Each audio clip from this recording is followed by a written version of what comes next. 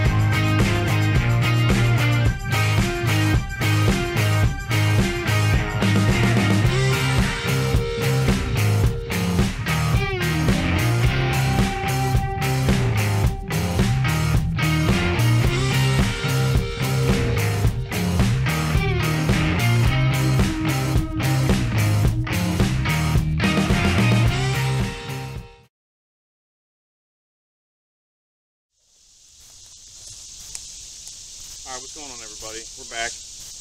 We just made it to the camera. Like we said before, we walking in here in a spot that we got on some PA public land. This is the first camera that we're checking today. It was about what? About 300-yard walk or so. Something like that. But like I was saying before, you know, a lot of these deer, you don't have to go a mile, 2 miles back in the woods. Sometimes they're right off the road. A lot of times you gotta find the food source, the water, and the bedding. We found all that, and we found a nice heavy trail coming through here, so that's why we set up a camera right here. So now we're about to check it. So Alright. Okay, well that's a deal. Hey, come here, we got something on camera here. Okay. let's see what we got. 4:30 in the morning. Joe popped up. So She's coming from bedding, and she's going to all the oaks that we got in here, which is nice. Really examine the footage that we have and check to see if there's any video at all. We're not so sure about that yet. It's a newer camera to us with the wild game, but definitely a good product, held up under. So yeah, they're literally. they're following this path going right up across. And the camera's right there, so they're catching either their butt end or they're catching their head. Mm-hmm. There was a coyote. It's literally right there. Right there. there. There's trail and stuff coming through here as well. Except he's taking the ditch up because he went off. He's not actually taking the main trail. You're gonna have this in the way. And if you put it right there, you're still walking up on him. You still could get them coming out. But you could get them if they're coming this. But they're not though. Every picture has them coming this way. Hey, what about right there? No, you still get. Yeah, but the trail's coming. But I mean, you'll be able to see them because you obviously got shots right here under the camera, so they came like. The only way I could see it is if you were to put it up higher, and then you put it just not to where it's angling down. Yeah, you're gonna have to do something. Because all their pictures are them freaking deer walking this way. Well, either that, or you put it right on this tree and you've got it facing. Yeah, I like that idea. That's probably a good call. Okay, guys, why don't you tell us what you did with the camera and how you placed it and where you're aiming it at. Okay, so obviously it's not the same spot where you just saw us check the camera. After checking the pictures, we saw that we got good pictures, but a lot of them were face up. They were taking selfies. We're getting the back, shoulder, the butt of the deer. So even though we were getting, pictures of deer, we weren't getting good quality pictures of deer. So we moved it off of the trail a little bit, probably about 7-8 yards, to where we can catch them going across the drainage ditch, rather than actually having it looking right at it to where they're coming. And yeah, I mean, it's just, trial and error. I mean, we had success, but it wasn't the perfect, $1 million footage we want. So, we just gotta keep on adjusting the fine tuning stuff. And so Basically what you're saying is getting out early in the year during the summer months. Oh, yeah. you have to. Getting an idea where these deer are coming from really makes a difference for us. I mean, you have to. I mean, unless you're really, really good at coming out during the season, going off a sign, off foot, and setting up and finding it. I mean, if you're real good at that, that's great. We're obviously not. We have to do a little, preseason scouting. But obviously, we have a lot of fun with it. Obviously, we did not have a buck on camera, which doesn't mean they're not in here, because we have seen some sizable tracks walking through here, so we know there is one using it. It's just a matter of what time of day is he using it, is this where he lives, or is this just a travel corridor of where he's going to bedding, he's going to food, water. We still have to figure out where these bucks are and figure out where, they're living. Now, seeing all this deer sign through here between the camera and the prints, does that mean that they're going to be here come hunting season in the fall? Or do It you all think they'll depends, move around? honestly. That's what the scouting. That's what the scouting's all about. I mean, if you're finding the food and the water and the cover, they're not going to be going very, very far. Just because how green it is right now, but you got to put, you got to put in the work to know what's going on. So we're doing that.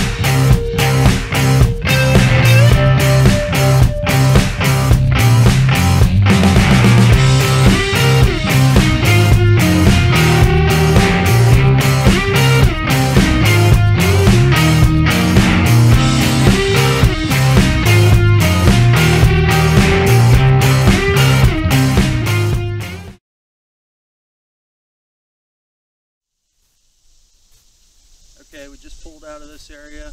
We had a wide open clear. We've got 200 yards either way. We can walk past. We can go back up behind us, which is up the hill slowly. We're going to head out to the parking area, move on to our next spot. See you there.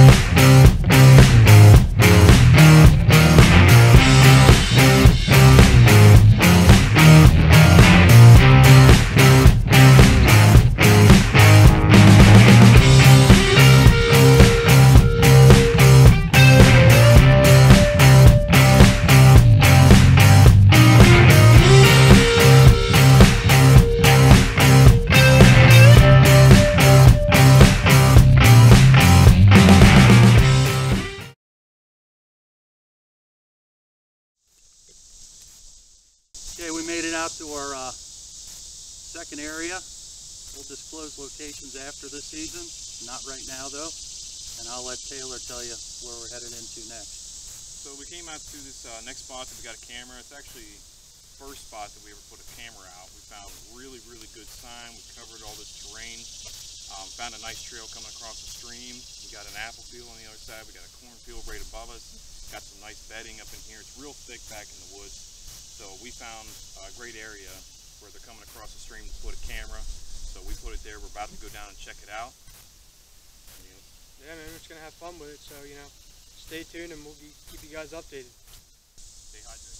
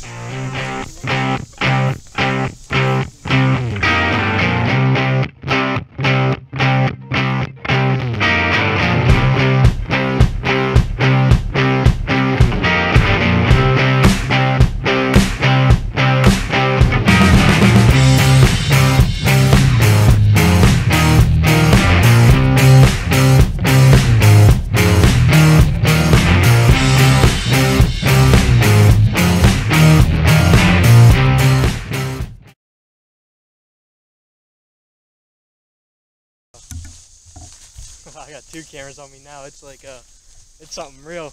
Best bet was for us to come in here and put some lock-on stands or some ladder stands, But it was just we weren't happy with it because we kept the base of the stand angled for you guys that don't ever use climbers. This is my first year, so I'm new to it. But Taylor was telling me, you got to keep the base of your climber angled, so when you keep moving up, it levels out. And we, a couple trees, we were either leaning or kept it at an angle, and we're happy with it. So we figured out the best spot for this area would be put two hang-on stands. So we'll go out here and get that all taken care of. So Now, of course, I'll be using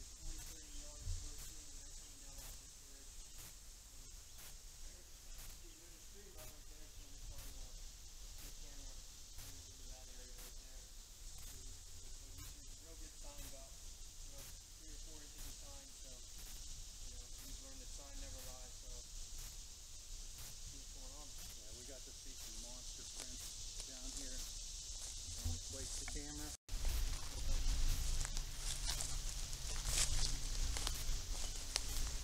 it is rough stuff. Oh, got some fresh tracks right here. There's a good track right there. Yeah.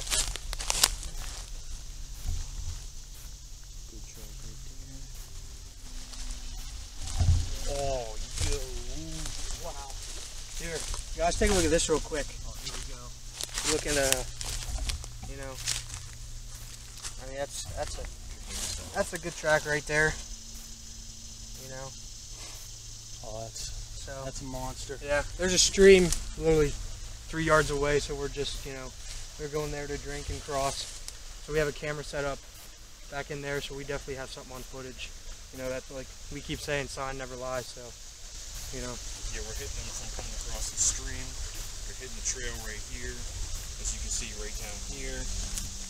We got this nice track that comes through. Matt's standing, they head back on up through, and like I panned before, they're heading back up through that hollow where we do have some acorns, but this is mainly a travel corridor, probably coming from bedding fields all the way up to that apple tree. So that's what we're going to find out on this camera.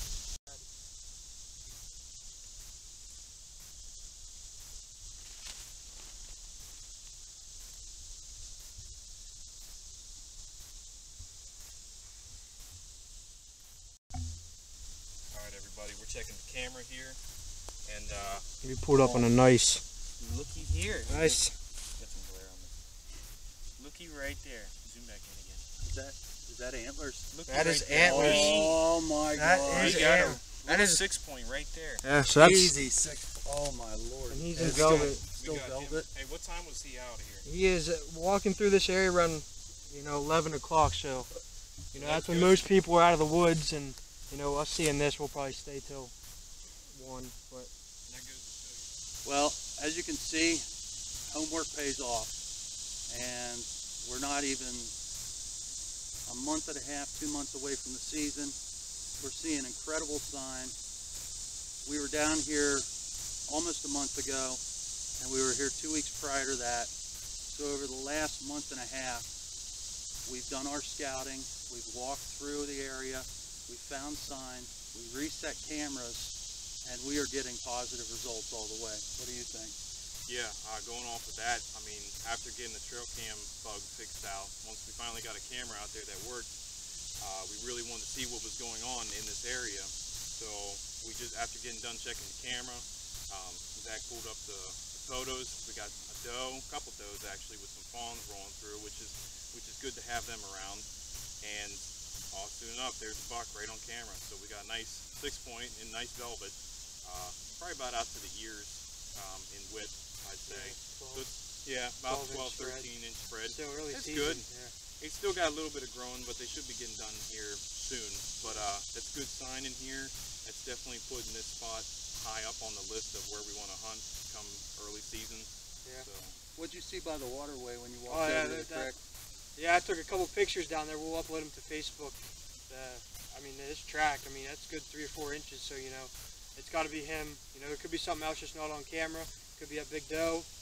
But we're just happy that we saw, you know, a buck on camera. I mean, we all went crazy. You know. Oh yeah, we all went nuts. You know, that's a success to us. I mean, knowing that we got scouting going in, and boom, we got you know, deer and a nice buck coming up on camera. So obviously, we're going to keep scouting, keep cameras up, keep checking them. Obviously, we'll keep you guys tuned in on what's happening. So hopefully, we can bring you guys more content, more pictures. Yeah, this is all public land, so you know we're not doing anything special. You know, you guys put in the time and work. You know, you can see the results that we are nice, you know, decent 6-point on camera. Hopefully, come 2 or 3 months down the road, we'll get footage of, you know, a deer on the ground. So stay tuned. Hopefully, we're excited. Hey, stay hydrated. Stay hydrated. Dude, that's awesome. You got it, no, I saw brown. I'm like, and then I saw that freaking velvet. I'm like. Right up there.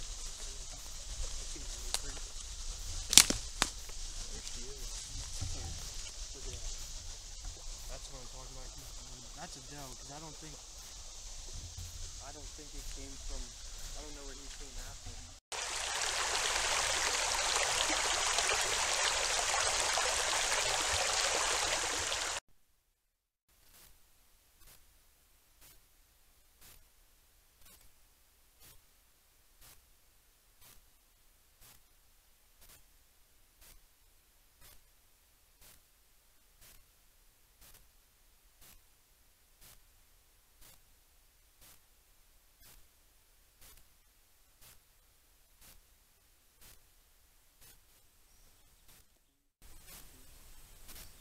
That concludes this episode of Public Whitetail.